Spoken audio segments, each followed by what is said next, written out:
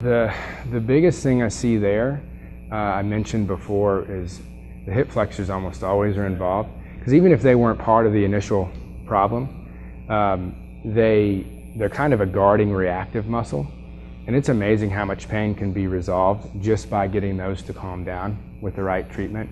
Getting, not just with stretches, but you actually kind of go through the stomach and work on those. But I'd say probably back strain due to core weakness and overload of the hip flexors would be the most.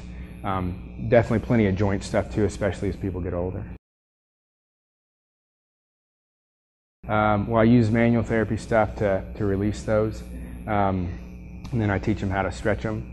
And then usually there'll be some joint mobilization involved too, because usually if there's a problem with the hip flexors, quite often there's an issue at some level of the joint. You can kind of test each individual level and mobilize that joint and make sure they're just good and strong in the abs, long term, so that the hip flexors aren't doing too much work.